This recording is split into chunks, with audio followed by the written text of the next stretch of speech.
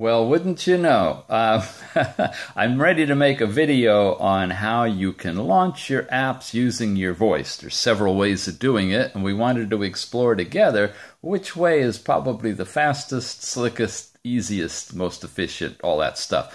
So I rebooted the ZGPAX S8 watch, and guess what? It's doing what I covered in a previous video but couldn't get it to do. When I rebooted it, all of my previous pages have all of my apps installed, but no folders. It like completely lost my user interface. Look at all the dots. This is what I wanted to show you, folks. I'm going back to the home page by hitting that one. I come over here to one page back. I pick one, any one. Let's take Clean Master. I slide it over. I let it go. And it says, unfortunately, launcher has stopped. Okay, it reboots the launcher, and it's actually going to load everything up just the way it should be. So if your watch doesn't boot up correctly each time, and you get that occurrence where all your apps are showing on the left-hand page, you just saw how to fix it. Takes it a moment or two. So what we're going to do is presume that you're going to use your watch, you're in a Wi-Fi zone, or you've got enough data in your data plan to be able to actually touch an app and ask it to open another app. What I typically have been using is either Google or speech to clipboard. So we're going to go through each of these cold. Now, none of these have loaded into memory yet, so on first launch, it's got to load itself into memory, it's got to call up the voice actuator, then it's got to interpret what you're saying, and get a feel for how long that takes. Let's start with Google. Here we go. It says, say, "Okay, Google, open Tippy Tipper."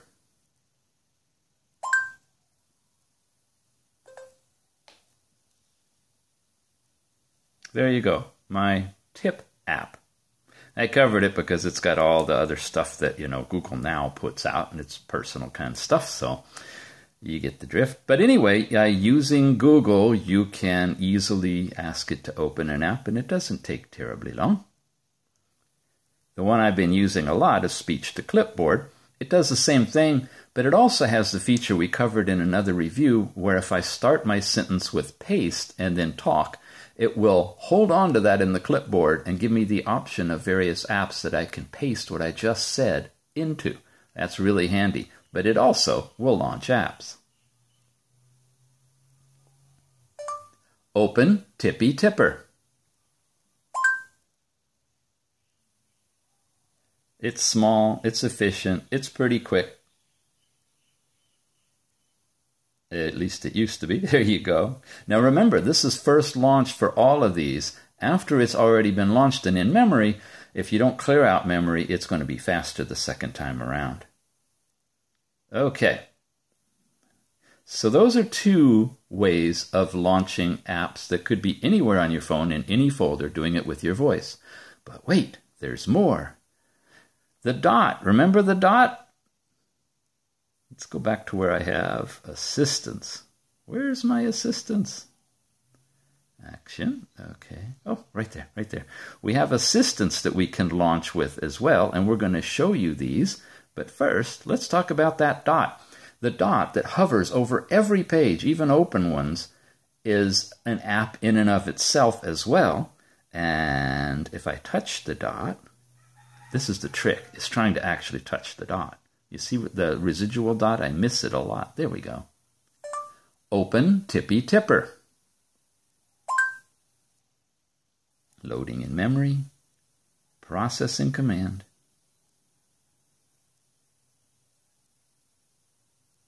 Taking a while. But it floats on top of everything. So if you want that functionality, you got it.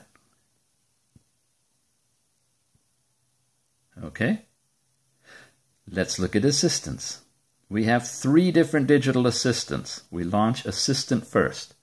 The app has to load. This is for way more than opening apps, but it's kind of cute if you want to show off. And your digital assistant comes up and talks to you. Great to see you again. What can I do for you? Open Tippy Tipper.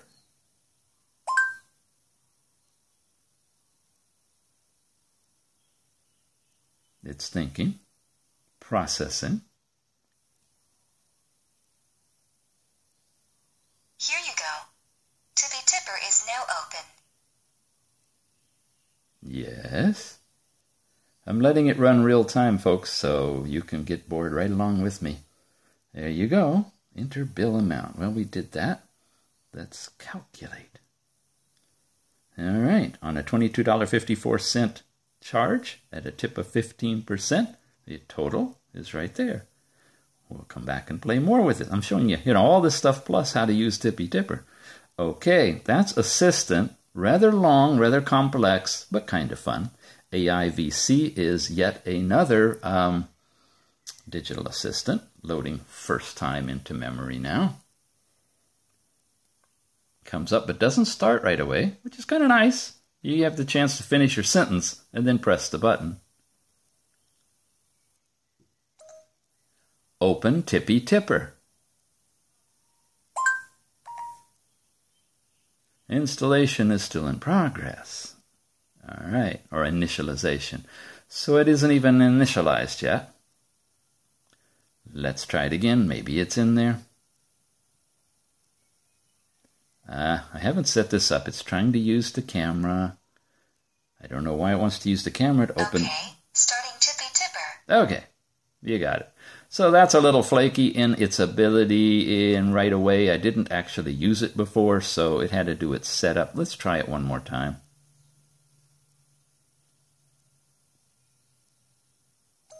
Open Tippy Tipper. Okay, starting Tippy Tipper. Yeah, see how much faster it can be? Oh, I'm losing focus, sorry. There we go. So that's the AIVC, which does a whole bunch of other stuff as well. And finally, Jeanie, another digital assistant. It says, hi, how are you doing? But isn't speaking to me. Open Tippy Tipper.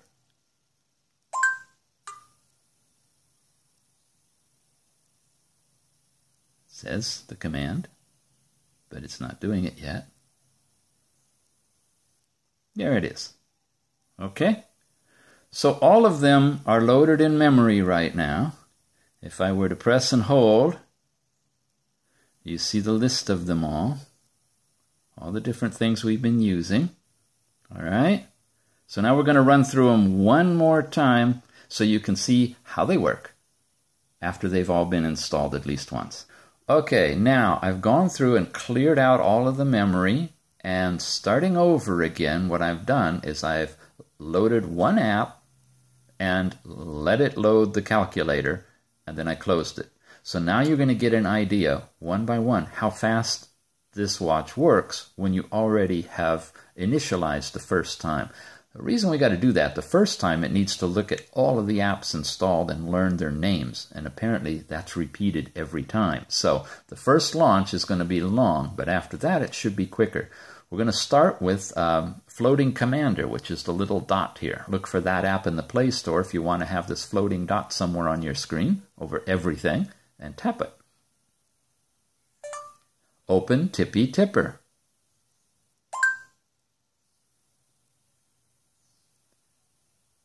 Still says processing the command. It's still taking a long time. So this one apparently needs to look at all your apps each and every time you launch it, even though it's been launched once and is sitting resident in memory. But it does get the job done. It just takes forever. Okay, we'll be back with the next one after I clear the memory and load up the digital assistant. Okay, the next one we want to work with is the digital assistant. Already in memory, see how quickly it comes up. Open Tippy Tipper.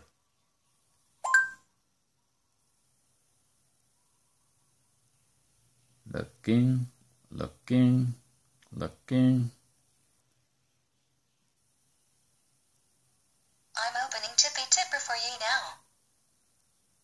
Okay, it still seems to take quite a bit of time, but it does have that nice thing about talking to you and stuff. So it's an elegant way of launching these apps. Okay, we're going to clear that one from memory and go to the next one. Okay, we have loaded up the AIVC with the tippy tipper, and now we'll see how fast it is second pass. Open tippy tipper. Okay, starting tippy tipper. Nice. You see, it didn't have to go looking for it again. It already knew it was there, and it was really quick. So one option I'd suggest from what we've seen so far is AIVC as a possibility. Once it's run the first time, it's fast after that. All right, let's clear that one from memory and go to the next one. Here we go. We have already preloaded Jeanie, and now we're running it a second time. Comes up instantly. Open tippy tipper. And wow, that's by far the fastest. It instantly is up. It instantly launches the app that's already there. Okay? So, to my liking, Jeanie as far as efficiency, Assistant as far as cute, and Floating Commander as far as convenient. But we're not done yet. We still have on our home page our infamous, where we started with speech to clipboard. So we'll clear the memory and try that one. Okay, memory's been cleared. Speech to clipboard loaded.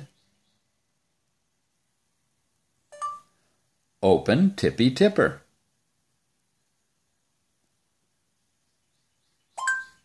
You notice it listens for a long time before it times out as well, because it's basically to capture speech for pasting and doing other things. But it does open apps and about average in speed. So it's okay, but not as fast as a couple of the other ones. And of course, the last one, we're going to love that, is Google. So we're going to clear the memory and do Google. Okay, memory is cleared. Google is preloaded, and here we go. Okay, Google. Okay, Google. Open tippy tipper.